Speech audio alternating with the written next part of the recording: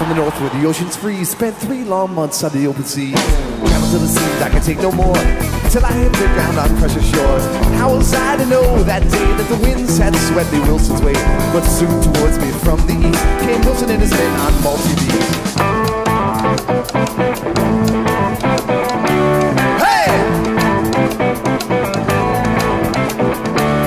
The scene heated like my face, and I quickly learned the pressure was a little place. They tied me to a chair with a giant clip and held a piece of paper to my tendon nip. Then they tossed the chair in a tiny shack.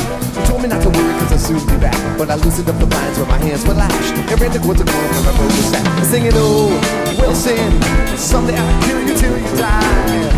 Oh, Wilson, punch you in the eye. Hey! Now Wilson knew that I was loose. I'd surely be subjected to some real abuse, maybe end up hanging from the nearest tree.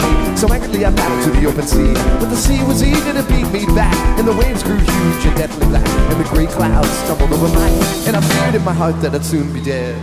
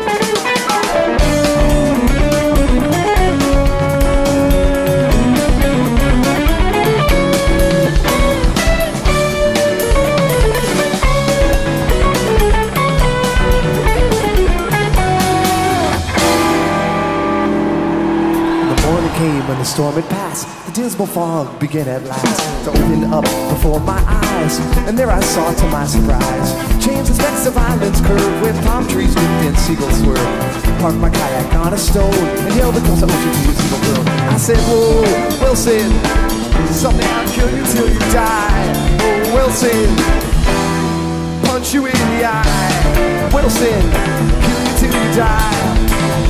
Oh, Wilson, punch you in the eye.